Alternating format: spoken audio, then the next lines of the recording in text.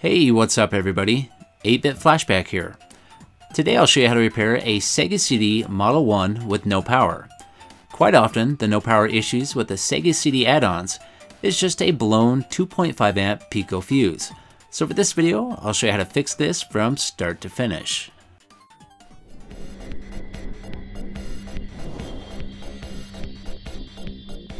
So I recently purchased this Sega CD Model 1 in as-is on-tested condition from eBay for only 70 bucks. So it was no surprise to me when it showed up it didn't work. But luckily this was an easy fix and it was just a blown fuse.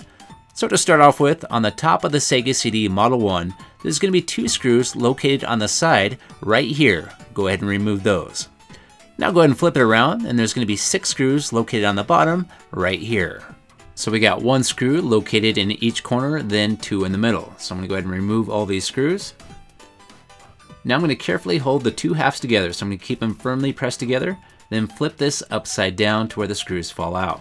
And be careful not to lose any of these screws. So there should be 6 different screws in total that come out the bottom of the Sega CD. Just make sure to keep track of those and put those in a safe place. Now it's time to remove the top half of the Sega CD. So I'm going to go ahead and flip this around so we can see the front of it. And what we want to do is pull out on the side right here just a little bit. Now start pulling the top half of the case upward and off to the side slightly. And be careful not to damage the lock that's located on the side of the case right here. And if you're doing this right, that top half of the case should come off really easy. And now you can just set that top half of the case off to the side to get that out of the way. And now I'm going to go ahead and turn the Sega CD around to where we can see the back side of this. And located right here is where that Pico fuse is going to be located. This is a small 2.5 amp fuse, and that's located right here. And I'm going to go ahead and zoom in so we can see this from a couple different angles. Here it is again, outlined in yellow. And here it is from a side view. Right here where I'm pointing with the screwdriver, and it's also outlined in the yellow. And there's another close-up of it. So this is the fuse that usually causes issues with no power for your Sega CD. When these fuses blow, that cuts off all power to the Sega CD. Some other common power failures with the Sega CDs is the power jack itself. Sometimes the contact legs on the power jack come loose or corroded and may need repaired.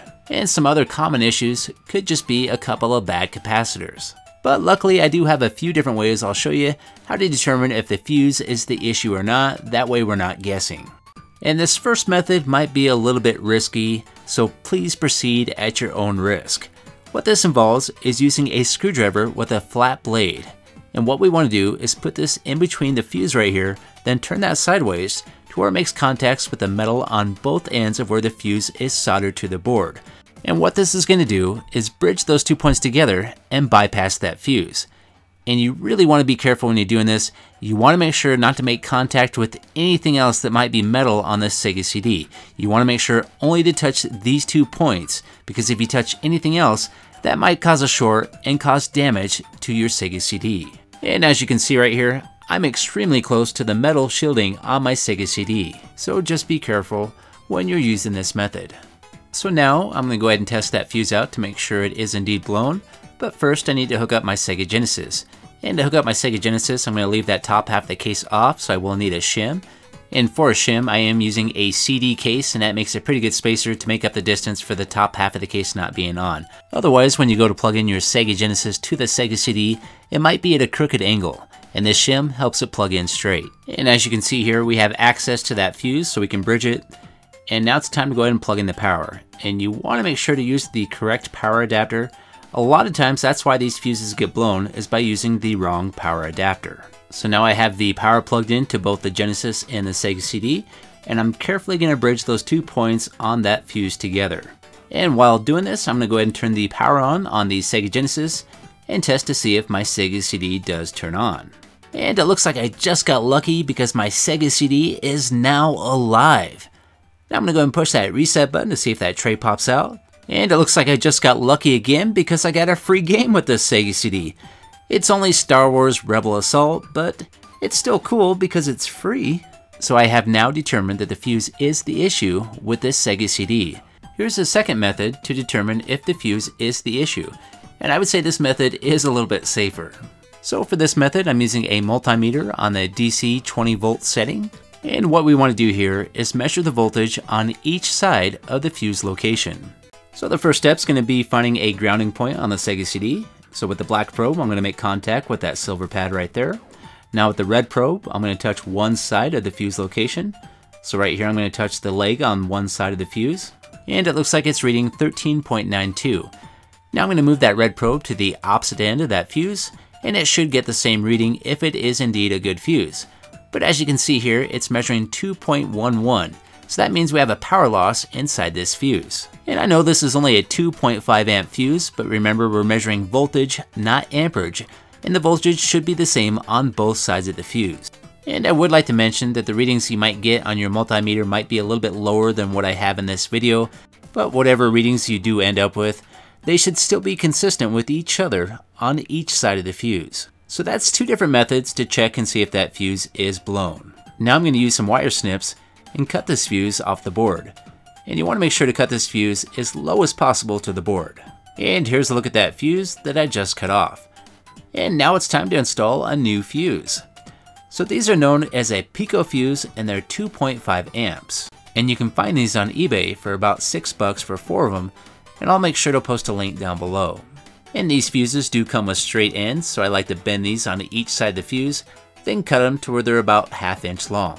Now it's time to heat up my soldering iron, and I do have some electrical solder along with some soldering flux. And I'm just going to make a small ball of solder right at the tip of my soldering iron. And now I'm going to use some needle nose pliers to hold that Pico fuse in place, and go ahead and solder each side of that Pico fuse at the base. And you don't need to get carried away with a bunch of solder. You just need enough on there to make sure that this makes contact with the PCB board and you have a good connection. So I have it all soldered in place now, and the fuse is just a little bit crooked, so I'm just going to go ahead and manually pull it back and straighten it out. That way it has good clearance all the way around the fuse. And here's a couple close-up pictures after replacing the fuse. And I didn't do the best soldering job, but it'll work. Now before I put the Sega CD back together, I'm going to do a quick test. I'm going to go ahead and hook up the Sega Genesis and the power and make sure that this thing works. So I got my new fuse in place and it's testing time. So it's time to hit that power switch and hopefully everything turns on like it should. Power on, and we got power on the Sega CD. We got the green and red lights, so we should be good to go. And now I'm going to do one more test before I put this back together. I'm going to go ahead and measure with that multimeter to show you that it should have the same power on both sides of that fuse. So on one side I got about 11.99, and on the opposite side I'm getting the same reading. So everything's reading like it should, and now it's time to put the Sega CD back together. And this is pretty simple to assemble back together. Just make sure everything's aligned properly and it should slide right into place. After sliding the top part of the case on, go ahead and hold those two halves together, then flip it over and install those 6 screws. After getting those in, go ahead and flip it back around and put the remaining 2 screws in place. And now it's time for a real test. I've actually not even tested the game on this Sega CD yet, so this will be my first test with trying to actually play a game. The only test I performed is making sure that CD tray opens and that it powers up. Everything else is a mystery at this point. So fingers crossed, I'm going to push the start button. And I don't think that was part of the Sega CD BIOS, so the game should be working. But now I've just got a black screen. Oh, that's not good. Come on. Well, it looks like it might... Oh, never mind. There it is. We have liftoff. Now it's time to play one of the greatest games ever made for the Sega CD. This is Star Wars Rebel Assault. No, I'm just kidding. This is actually not a very good game. It's okay, but far from being a great game. Well, I think it's that time again, and it's time for me to go. Hopefully, if you have some issues with your Sega CD not turning on, this will help you get it fixed. Have yourself a great day, and I'll see you next time. And if you like this video, if you could, hit that like button.